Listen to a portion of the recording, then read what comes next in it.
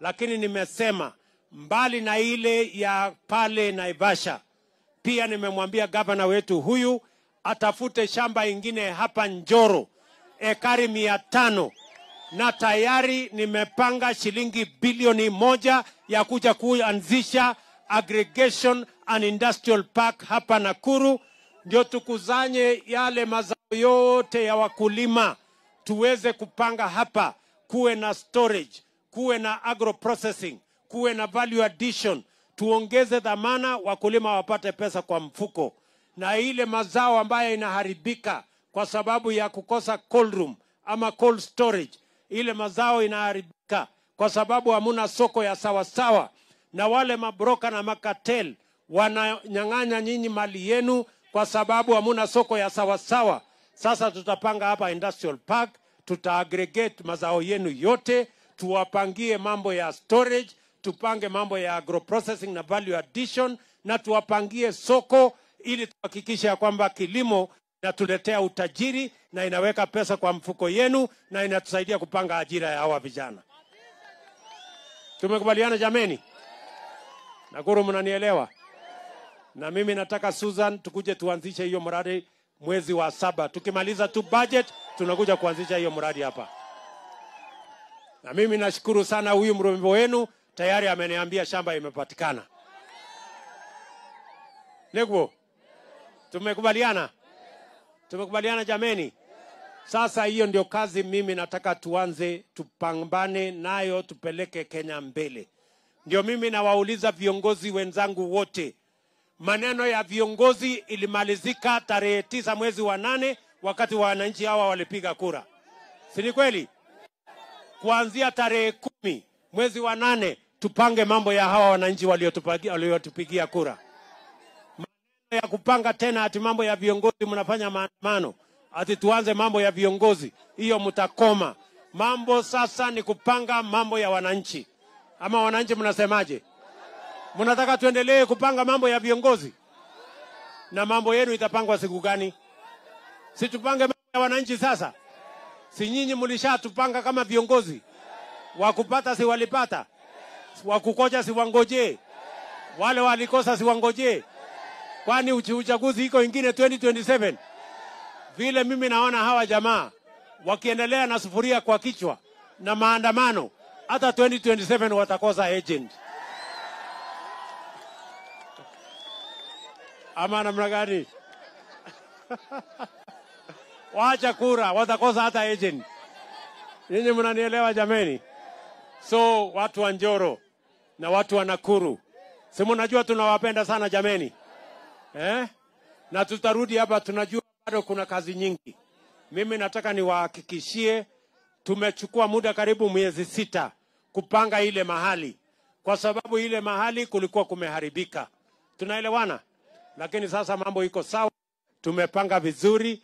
Mimi nataka niwaeleze vijana wa taifa letu la Kenya, mambo yenu tunapanga vizuri kwa sababu tunataka kutumia nguvu yenu, elimu mlio nayo, ujuzi mlio nayo kujenga taifa letu la Kenya. Na sote tutaungana na hiyo harakati. Ama mnasemaje watu wa Nakuru? Tumekubaliana? Tumekubaliana?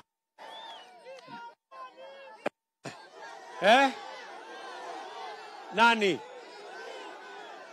Rigijia kwa area.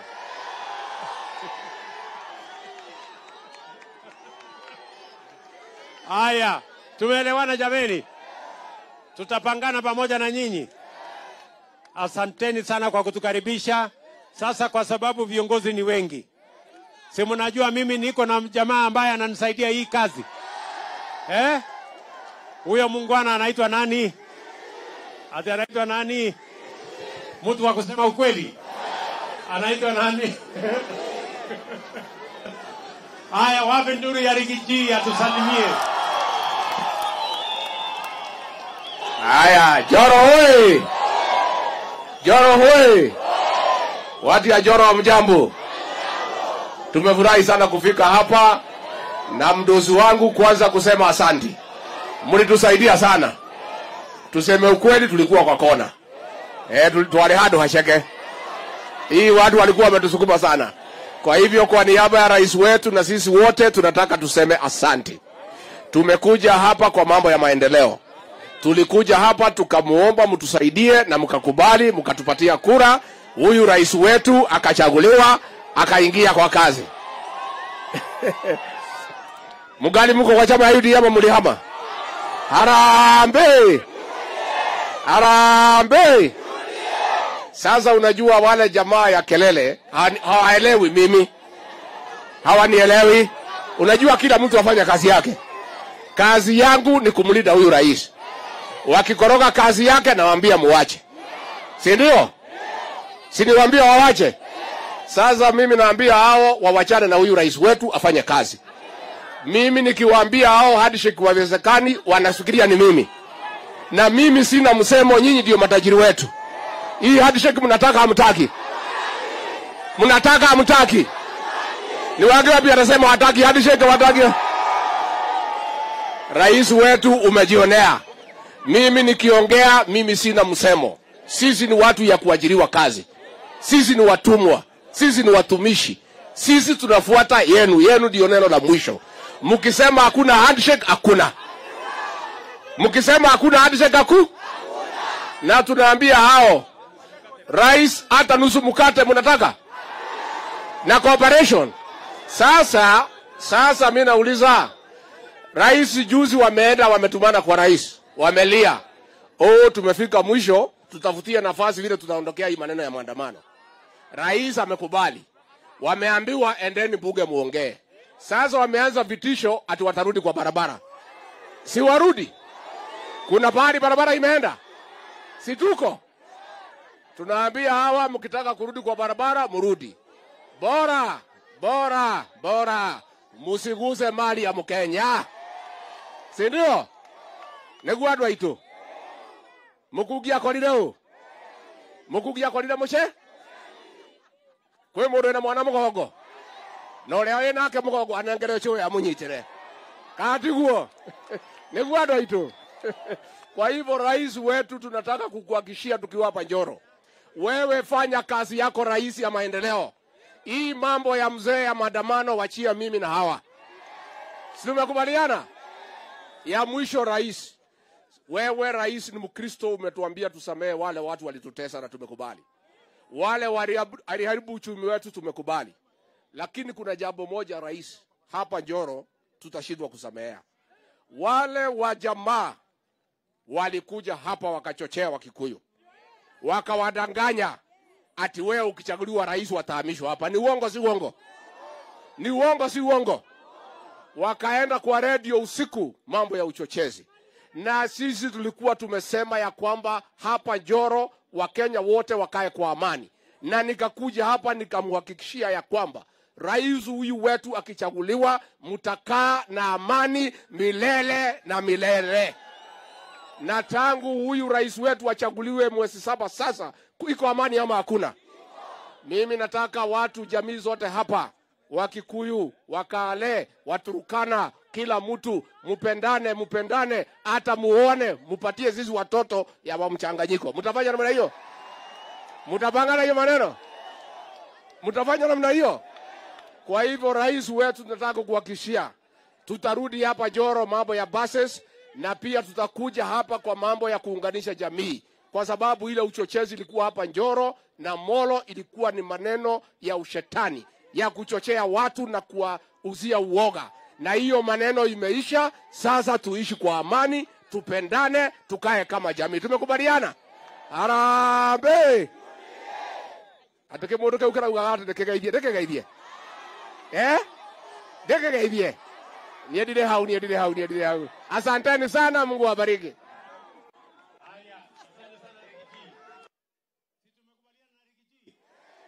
Sasa maneno kila Wakenya waoane, mambo iende sawa. Na mtupatie hawa watoto wa Kenya. Lakini sio kupitia mpango wa kando. Ama hata mpango ya kando ni sawa? Hapana. Haya. Wacha nimuite ndugu yetu ma-DVD. Musalia Mudavadi. Nakuru hoye! Nyinyi ni wangwana kabisa. Habari huku. Nyinyi ni wangwana kabisa. Mumesikia viongozi wetu wakinena. Mimi nataka tu niongeze moja. Mulipigia nani kura? Ni nani? Alishinda. Sasa yeye aliuza sera zake, si ndio? Akatembea Kenya nzima, akauza sera za manifesto ya Kenya kwanza. Si namna hiyo? Mulimpatia idhini ili atekeleze hizo sera. Sasa hawa jamaa ambao mulishinda, sera zao hamukubali. Mulikataa.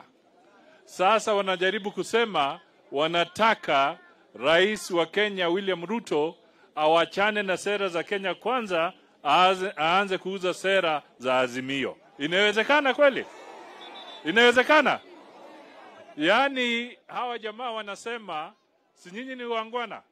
Mnaelewa mambo ya ulimwengu? Kula Marekani nani ni rais? Si ni Biden? Si ni Biden? Na Biden alishinda nani? Sa alishinda Trump. Ati sasa wewe taimajiniri.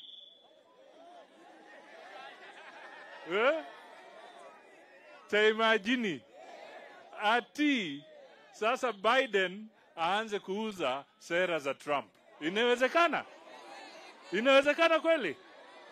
Basi Azimio watu wache kwa sababu sera zao hazikupendeza wa Kenya, ni Kenya kwanza. So we cannot allow a situation where Azimio are trying to tell us to adopt policies that are not Kenya kwanza policies. Hiyo ndio full stop. Tunapeana, tunasema let Kenya kwanza and President Ruto implement their manifesto. Asanteni sana.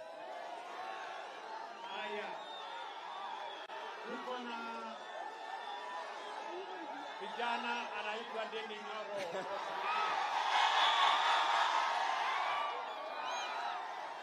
Watu wa Njoro oye! Harambee! Bado mko pale pale. Na kwanza hata kunanyesha baraka ya Mungu leo iko Njoro. Na iko Nakuru. Kwa sababu baba wa taifa rais wetu wako hapa siku ya leo. Mimi niko na jambo moja peke yake. Wale majamaa wameita mkutano leo. Na wakaanza kukoroga, wanasema ati wameappoint wabunge wao kuangalia ile dialogue yao, ati kisha wataripoti kwa wazee wengine wa chama chao. Na pia wakaleta vitisho, wanasema ati lazima turudishe wale terera 4. Tunawaambia hao waturudishi. Wameenda nyumbani na wameenda wakiedanga. Na ya mwisho, tukiwa hapa Njoro tuwaeleze wafanye nini. Wacha hata kuweka sufuria kwa kichwa. Tunawaambia waweke nyungu. Waweke nyungu hata ikiwa na githeri. Hakuna mkate nusu. Na hakuna handshake. Na hakuna kitu watafanya. Kwa sababu William Ruto, rais wetu, huyo sio wa Sererak. Huyu ni wa Sererak. Huyu ni wa Mokimo na Murusik. Wanaweza tisha huyu? Mimi nauliza rais wetu kwa heshima, weye aendelee kuweka maneno ya barabara na uchumi. Hii maandamano awatie watu wadogo kama sisi. Tutanyorosha hawa watu. Watu wa Njoro mnataka handshake? Hamunataka handshake? Mnataka maandamano? Wenye tunataka maendeleo mkono juu, mkono juu. Asanteni sana.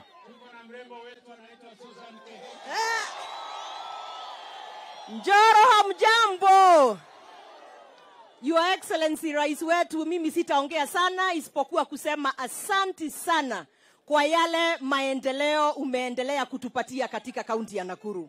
Sasa umefungua barabara, wakulima wataweza kuleta chakula kwa soko. Si ndio hiyo? Na nyinyi watu wa Njoro, mnajua rais wetu alitupatia minister round hii kutoka Nakuru County wa mashamba. Mnajua hivyo? Na Your Excellency and our Minister for Lands, tuna shida sana hapa Nakuru ya mashamba ya caveats. Lakini sasa kwa sababu waziri yako, hiyo manana ni wa Nakuru, lazima anze hapa Jerusalem. Si ndio hiyo? Si ndio hiyo? Na ile ingine, Your Excellency, ni maneno ya haya maji. Tuliongelesha wananchi wetu wa Nakuru County tukiwaomba kazi, tukawaambia tukiingia shida ya maji tutamaliza. Kwa hivyo Itare Dam ikianza, Your Excellency, Nakuru sasa itakuwa sawa na itaendelea kuwa food basket ya this area and for the country. Na nikimalizia, Your Excellency, hii maneno ya agro city yenye tunafanya na wewe, aggregation centers na industrial park. Hawa wananchi wetu, Your Excellency, shida kubwa sana ni kukosa kazi. Hawa vijana wetu wengi na wanataka kufanya kazi. Kwa hivyo tutasaidiana, na ninakushukuru kwa sababu tangu uingia tumekaa mikutano mingi sana ukinisaidia kupanga Nakuru. Kwa hivyo vile tutasaidiana, Your Excellency, ukileta hiyo affordable housing na low cost housing, na mimi vijana wetu wa Nakuru County najitolea kuwasaidia kupata technical skills za kupata kazi kwa hiyo ujenzi. Si ndio hiyo? Kama ni kuwa electrician, plumbers, painters, wa kuweka tile na hiyo ingine yote. Na pia kwa hizo aggregation centers, our farmers mtaweza sasa kuwa hamuna post harvest loss. Nikimaliza, Your Excellency, unajua sasa nikiwa governor siwezi ongea siasa sana. Lakini nilitaka ufike hapa leo ni kuangalie macho kwa macho. Nione kama siku hizi umekuwa soft. Kama yule mtu akitendawili ameweza kukushake kidogo. Nikwambie Nakuru County tuko gangari. Nakuru County hatutaki handshake. Munataka handshake? Nakuru County hakuna nusu mkate. Na Nakuru County hakuna maandamano. Tunaandamana kwa shamba tukipanda ili bei ya chakula ishuke. Thank you very much, Your Excellency. Wow! Asante. Naomba tu Your Excellency nikushukuru